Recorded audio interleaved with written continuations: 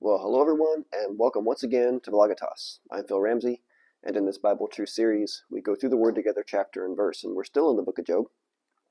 We're right about halfway, um, and I do know that the videos have been running long because it just seems like that's kind of how you have to go through Job. You have to, get to a stopping place that's doable.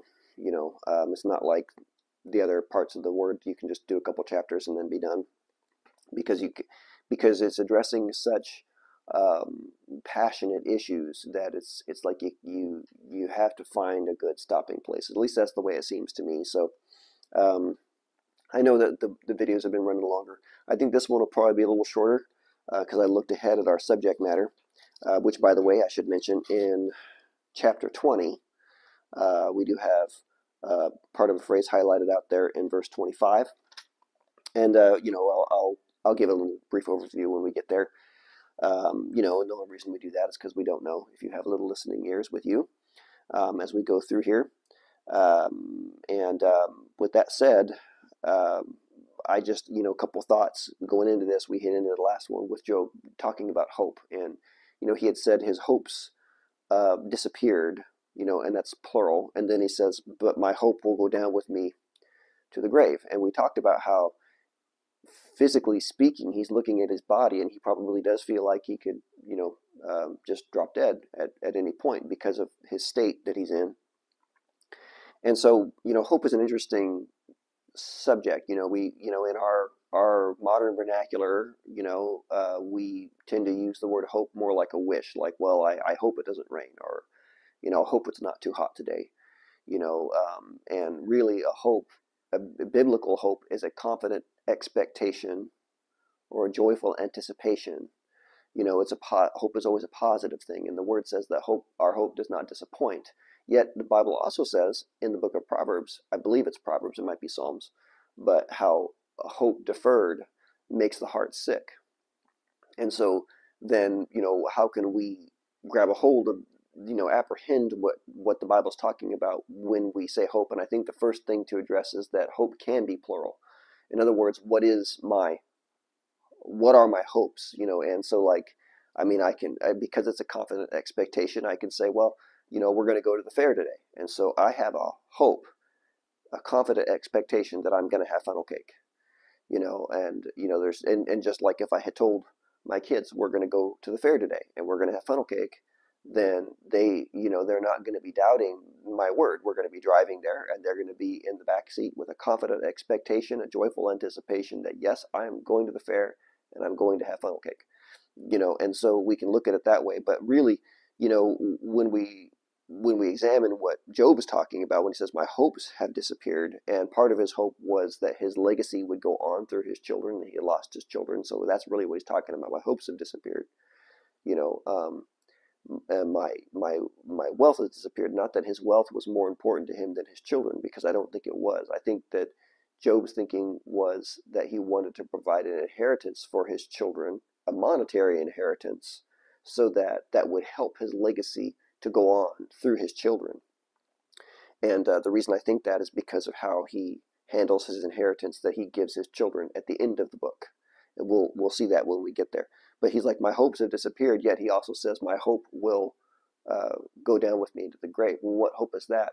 He had said, he has this hope, I know my Redeemer lives. He'll say this. He will say that in chapter 19, but he also said, if only there was a mediator between God and me. And he had said, my hope is in God, but he still has this fear that if he was to address God directly, that his case would be, overruled by God. And, we can see that because he's like, even if I stood before God and brought my case, how can I contend with God? And so, but yet he still has a desire to contend with God because he feels that he has a case to present before God. But that in and of itself this is how I have to present my case to God. But no, God already knows his case, and God doesn't speak in the way that we always want him to. Now, that all being said, I said that because he's talking about this hope, and he makes the statement, my hope will go down with me to the grave. And he had already said that his hope was in God um, justifying him, vindicating him. And so he is speaking in terms that his friends have a hard time with, and we'll see that right now. So let's go ahead and pray, and we'll jump in. Father, I thank you for this word. I ask that you would reveal your intent and your thought behind this word, and help us to understand it, and help us uh, to examine the words that are being presented here in the book of Job. Help us to apply them where they need to be applied, and help these words to strengthen our faith and to understand you better. And in Jesus' mighty name I pray. Amen. Okay, so Bildad is going to respond in chapter 18. It said, Then Bildad the Shuhite replied, How long before you stop talking? Speak sense if you want us to answer. Do you think we are mere stupid animals? Do you think we are mere animals? Do you think we are stupid? You may tear out your hair in anger, but will that destroy the earth? Will it make the rocks tremble? In other words, will your anger alone change your circumstances? And I think that's one of the things that he is addressing a true point here, is that people, I've seen it, where people in the throes of grief, or when they feel like they have been treated unjustly, it's like they just lean into their anger because it's like, well, just, first of all, when you're angry, you feel justified just because you're angry, because I must be right, because otherwise I wouldn't be angry, and that's a dangerous path. But yet people do, I've seen them persist in their anger just because they're angry. Their circumstances should change to something that is more to their liking, or what they perceive as fair. And Bildad brings, his point is right, is that you can't change the rocks, you can't change the earth or the way things work just because you're angry. And I do think that at this point Job is angry, because we've been going for chapters, and we're still going to go for chapters where there's an escalation that just keeps happening, where his friends persist in this whole, well, you must have sinned, and I think Job's getting really angry about it. I think that they're getting angry with Job just because of the things he's saying, because he is verbally processing out these other reasons for the things that have been happening to him, and it's just making his friends mad, and Job's mad. And so it's like, I think it really does get to a point where it's like almost a shouting match, but that's a personal opinion of mine. They're still saying a lot of poetic things, and so maybe they have time to gather their thoughts enough to speak things out poetically. Usually when someone's in a shouting match, they're not doing that. But he says, he's like, what you're saying, Job, doesn't even make any sense. Now, what Job is saying makes sense to us on this side of the cross, those of us who have spent time in the New Testament and seen that Jesus talked figuratively, spoken in figurative terms.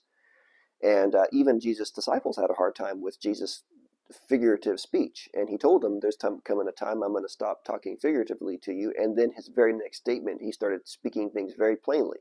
He said, I came from the Father, and now I'm going to go back to the Father. And he started speaking very plainly and not in figures of speech. And they were like, wow, now we believe you know all things. Because they didn't, they had a hard time with speech that wasn't literal. And Job's friends are no exception. They're like, what are you talking about, Job? It doesn't even make any sense. And it makes sense to us, but it doesn't make sense to them. And so we have to understand that. So then now in verse 5, he says, surely the light of the wicked will be snuffed out. The sparks of their fire will not glow. The light in their tent will grow dark. The lamp hanging above them will be quenched. The confident stride of the wicked will be shortened. Their own schemes will be their downfall. The wicked will fall into a net. They fall into a pit. A trap grabs them by the heel. A snare holds them tight. A noose lies hidden on the ground. A rope is stretched across their path. Terrors surround the wicked and trouble them at every step. Hunger depletes their strength, and calamity waits for them to stumble. Disease eats their skin. Death devours their limbs. They are torn from their security of their homes, and are brought down to the king of terrors. The homes of the wicked will burn down. Burning sulfur rains on their houses. So now is this just empty platitudes, or is Bildad actually speaking? And some of these things he's saying here have actually happened to Job. He did have burning fire destroy one of his houses coming down from heaven. The heavens, not heaven, but the heaven from the sky. Um, his skin is looking like it's wasting away. These are things that is happening they are happening to Job in real time, and yet Bildad is saying this is what happens to the wicked. So what Bildad is doing is he is not saying anything new. He's repeating the same thing that they've been saying to Job over and over again.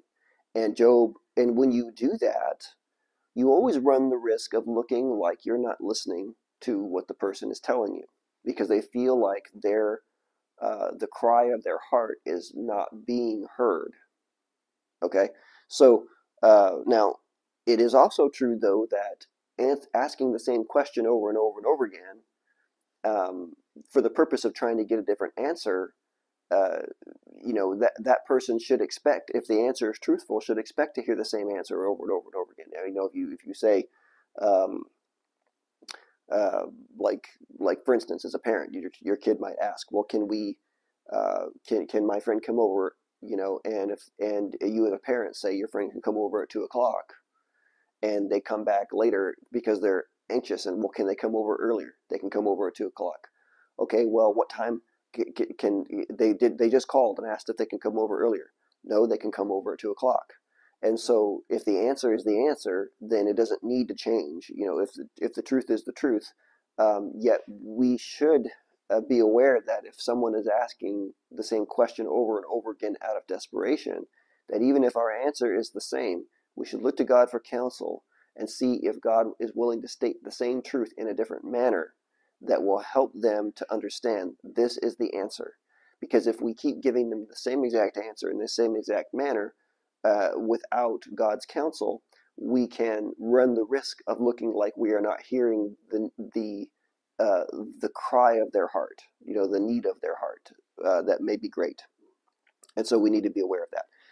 Now, he's giving the same answer over and over again because it's a pre-programmed response, and Job sees through it, sees through the trouble.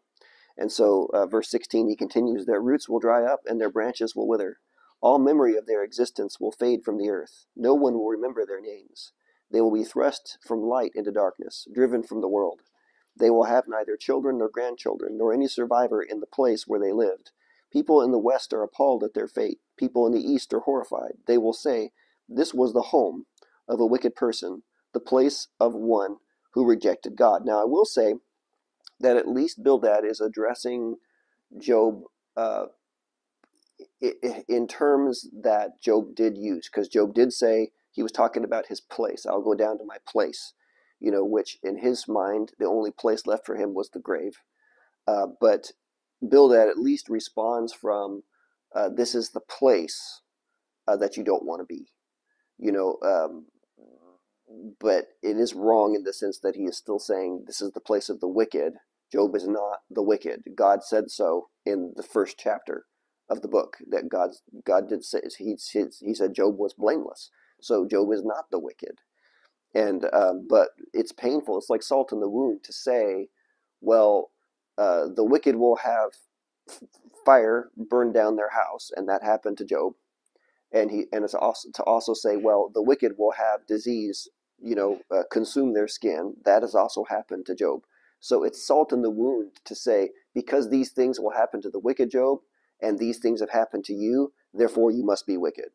And that would be very difficult for somebody in Job's place to hear. And so then Job's response is honest. Maybe not gracious, maybe not, maybe not exactly how God would want him to answer, but his answer is honest. Because in chapter 19 it says, then Job spoke again, how long will you torture me? How long will you try to crush me with your words? You have already insulted me 10 times. You should be ashamed of treating me so badly. Even if I have sinned, that is my concern, not yours. And this is a defensive response, but there is some truth to this statement, is that the sin that a person has is really between them and God. Now we're not talking about, there is a difference between passing judgment and pointing out an error. And so how is judgment? See, a lot of Christians might take this with their, religious training and say, well, Jesus said, judge not. And so, but if you really take the whole passage that Jesus is talking about there, it's a warning against judgment, because the amount of judgment that you apply is the amount of judgment that will come back upon you. And so really, but when Jesus was talking about, he didn't say, if your brother has a speck in his eye and you have a log in your own eye, he didn't say, therefore, don't try to remove the speck from your brother's eye. He said, first remove the log from your own eye, and then you will see clearly to remove the speck from your brother's eye. And so what Jesus was giving us was a warning against passing judgment flippantly. And he gave us he told, because there are times we have to judge a matter. The word says, if one of you is caught up in a fault, you who are spiritual, restore such a one. You can only do that by showing them, look at the sin that you've gotten yourself into.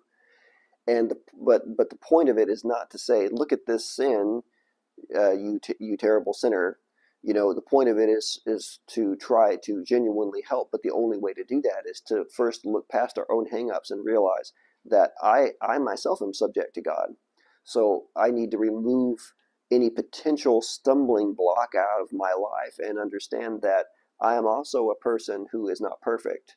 So when I go to talk to my brother or sister who is caught up in a fault, then I need to examine my own heart first before I go talk to them. I need to examine my motives for doing it, because judgment is something that can come back upon us if we're doing it for the wrong reason, or we're doing it out of pride. And so he's like, if I have sinned, that's between me and God. And it is on a personal level. A person's sin is between them and God. But again, Jesus gave us that progression. If your brother sins against you, go to him personally. If he won't listen when you go personally, take a couple witnesses. If he still won't listen, take it before the church.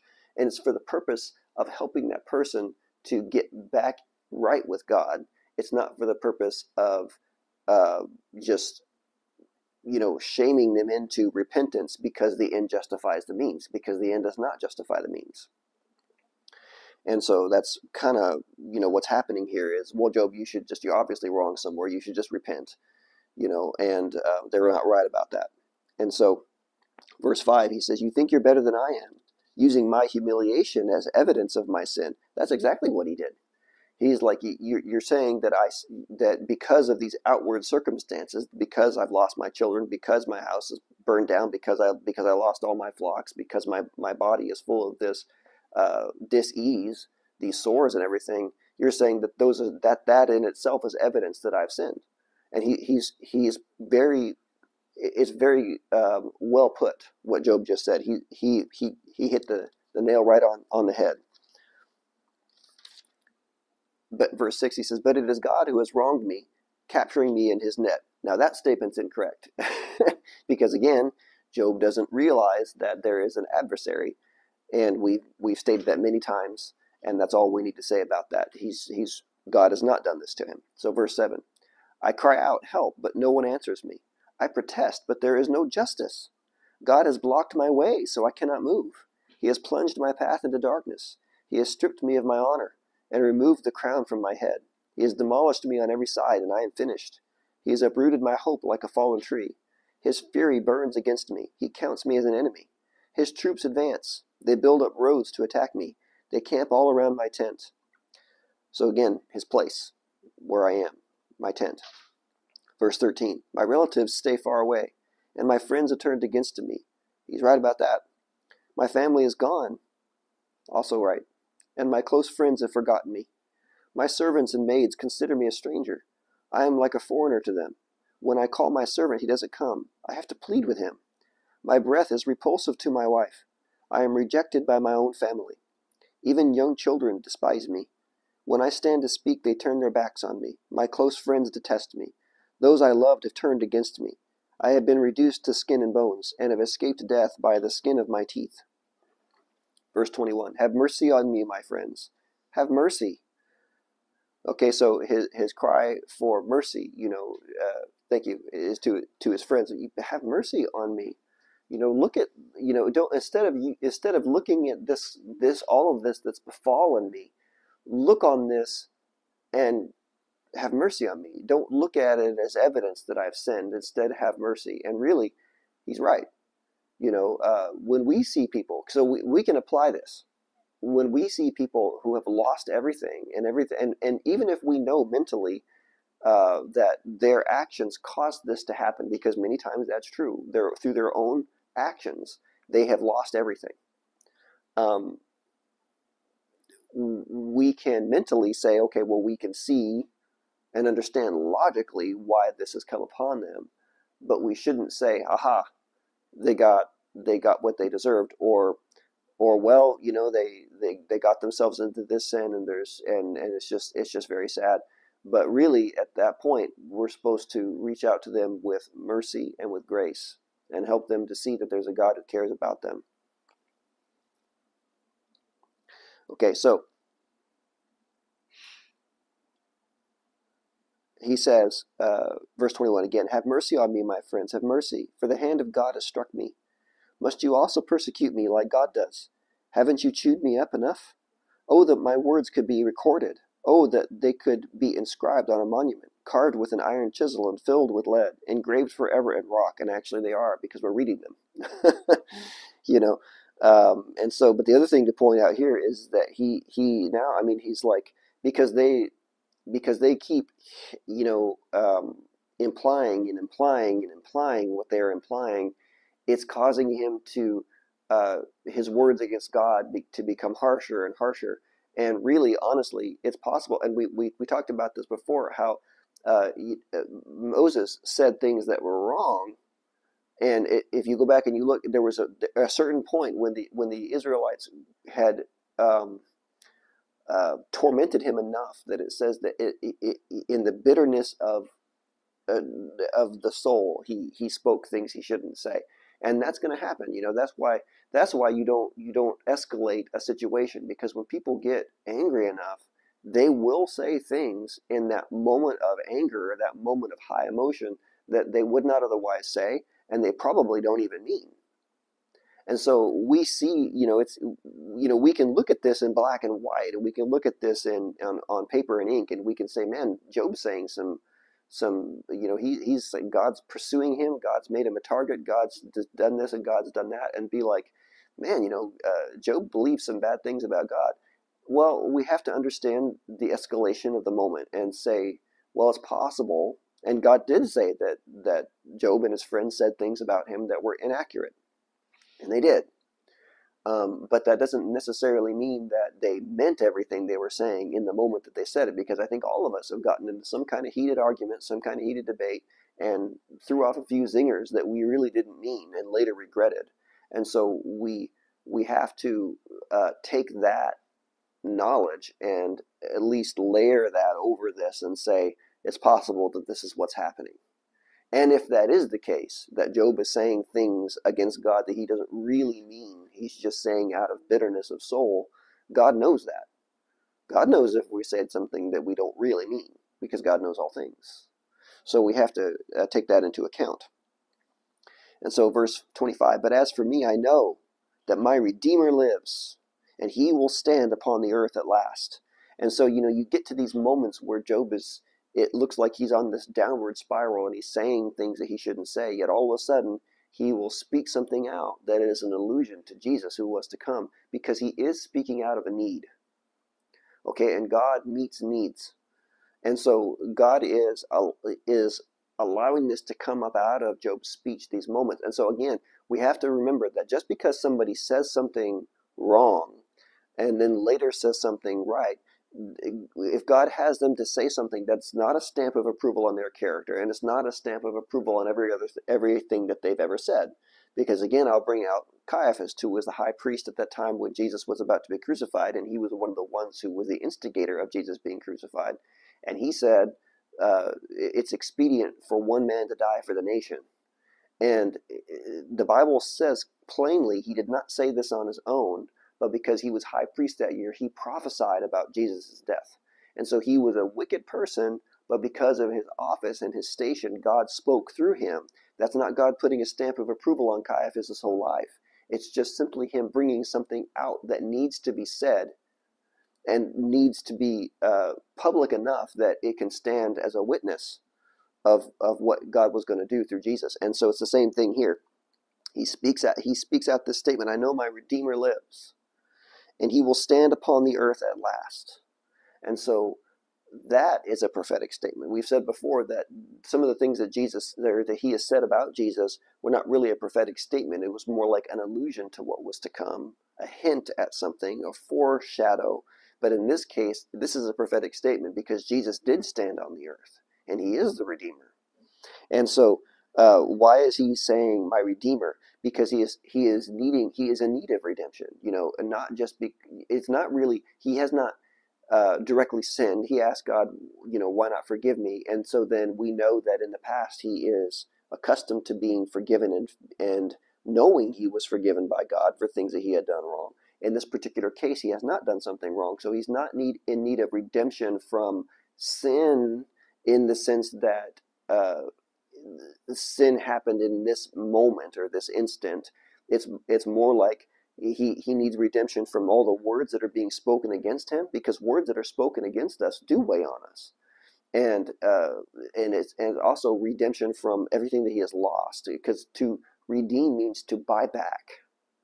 And so God does restore, but he is in the business of going a step beyond just restoration, but he actually buys us back from the actions that we take that alienate us from God. And so Jesus actually bought us back from destruction. And so he's like, I know that my Redeemer lives. In verse 26, and after my body has decayed, yet in my body I will see God. I will see him for myself. And so what he's doing now is he's kind of fleshing out that earlier statement that he made, is that when I go to the grave, my hope will go with me. He wasn't saying that my hope will end there. So he's actually making some statements here that are like really revolutionary for the time and the place. And that's why they keep saying, you're not making any sense. Because he's like, even though after my body has decayed, he's like, I know that I'll see God for myself because my Redeemer lives. And so Job might not even fully understand what he's talking about. But yet, it is true.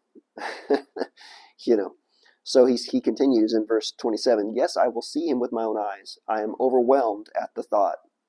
Amen. How dare you go on persecuting me, saying, it's his own fault. You should fear punishment yourselves, for your attitude deserves punishment. Then you will know that there is indeed a judgment. And so, in a different translation, it talks about wrath. He's like, because wrath brings the sword of punishment.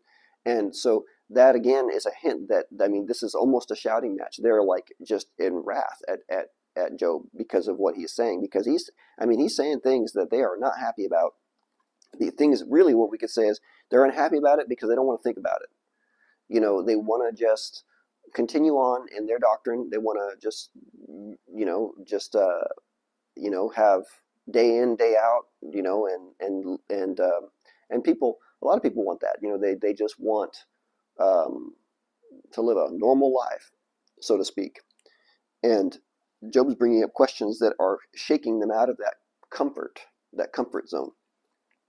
And but what's interesting about this is he's like, your attitude deserves punishment. And so it is possible to have a bad attitude. It's possible to present the Bible with a bad attitude. It's possible to take the words of God and present it with a bad attitude. And our attitude can make us wrong, because if we're not saying it the way that the Lord, in a way in which God approves, then we're not properly representing him.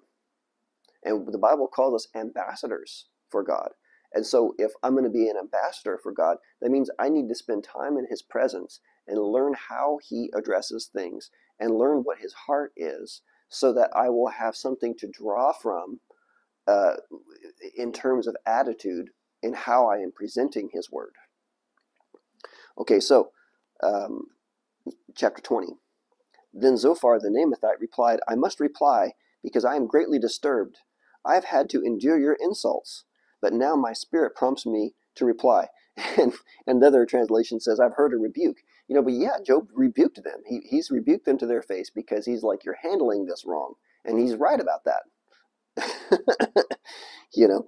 And so, verse 4, he says, don't you realize that from the beginning of time, ever since people were first placed on the earth, the triumph of the wicked has been short-lived, and the joy of the godless has been only temporary.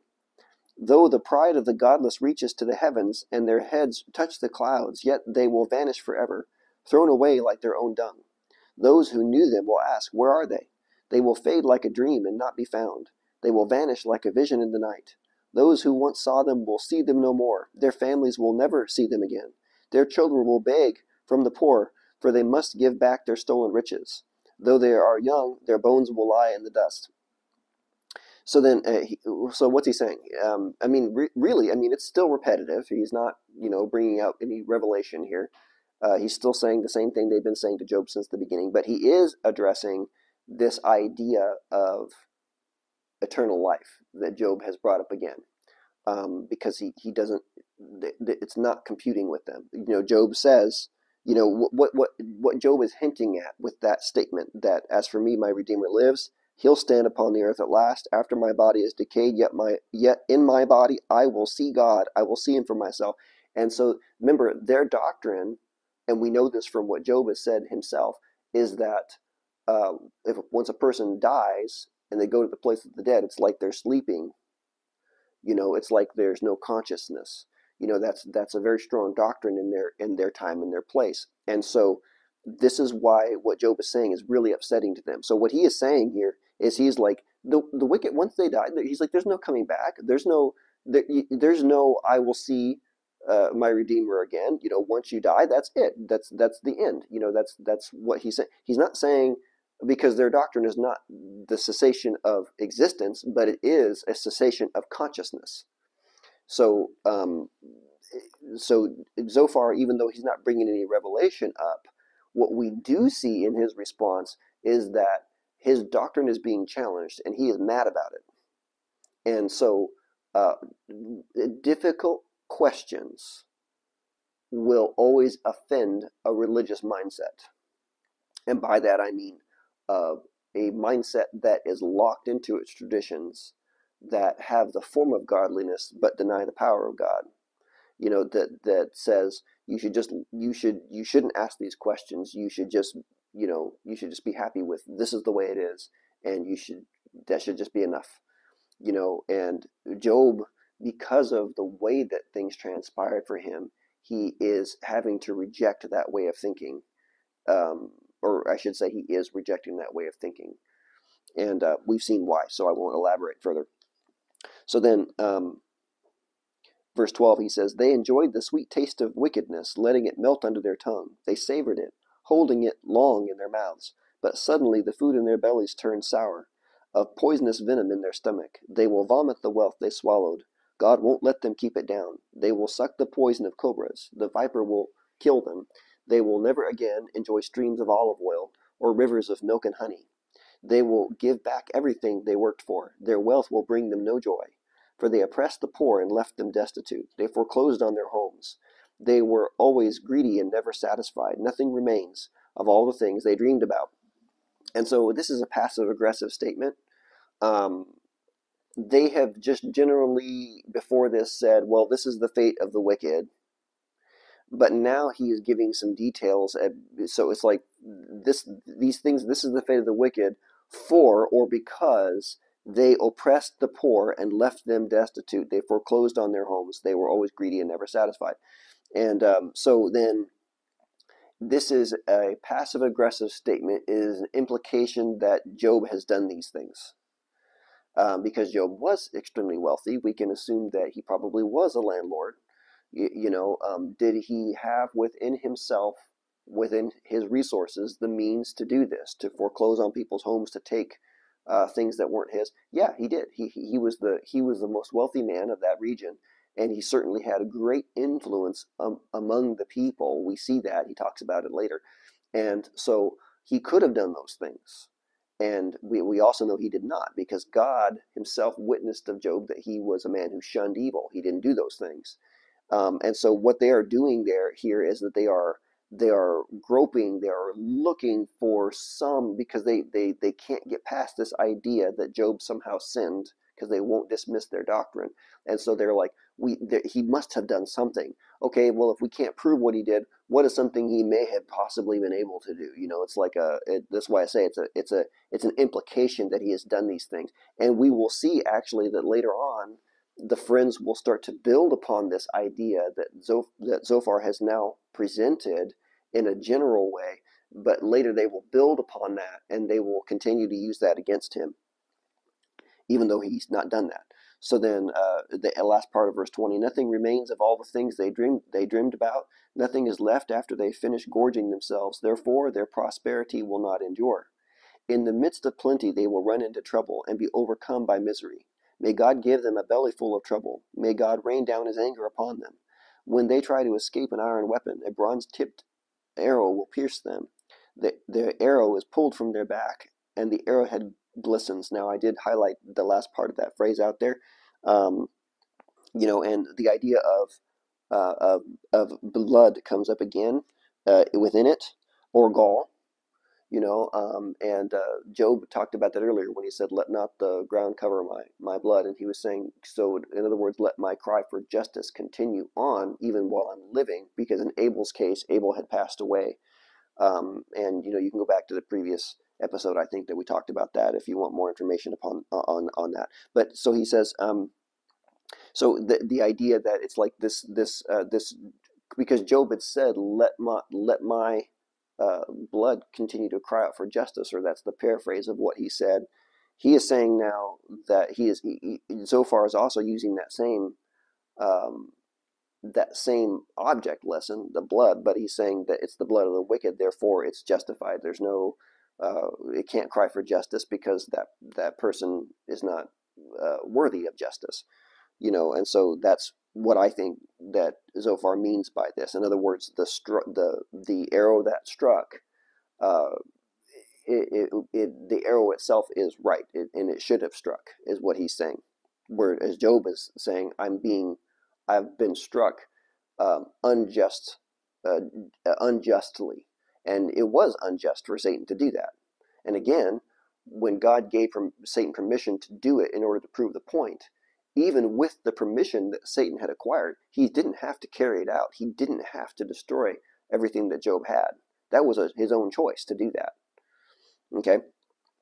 And it's like, yes, God could have stopped him, but once again, in order to prove the point to the heavenly court that you cannot overcome a person's free will and free choice to serve God no matter what happens, God allowed that to show forth that truth to the heavenly court, that you can't, there's always going to be somebody whose will not break.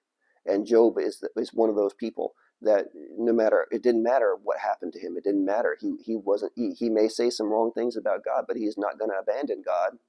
He's not going to rethink his devotion to God just because of it, even though all his friends are insisting he must be guilty, even though they're saying all these terrible things. Job's will cannot be overridden. And that is the point. That is why God allowed it to happen, to prove that. And we've talked about that before, but it's a good point to remind ourselves of, because it's you go through all this talk and it's like, why did God allow this to happen? It was to prove the point that a person's will cannot be overridden, even by Satan. So he continues here in the last part of verse 25. The terrors of death are upon them. Verse 26, their treasures will be thrown into the deepest darkness. A wildfire will devour their goods, consuming all that they have left. The heavens will reveal their guilt, and the earth will testify against them. A flood will sweep away their house. God's anger will descend on them in torrents. This is the reward that God gives the wicked. It is the inheritance decreed by God.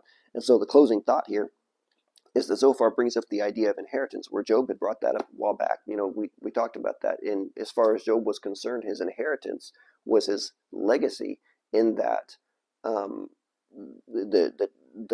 ongoing of his family line, his lineage, that was very important to people in that time and place. We saw it with Abraham, and we see it with Job as well.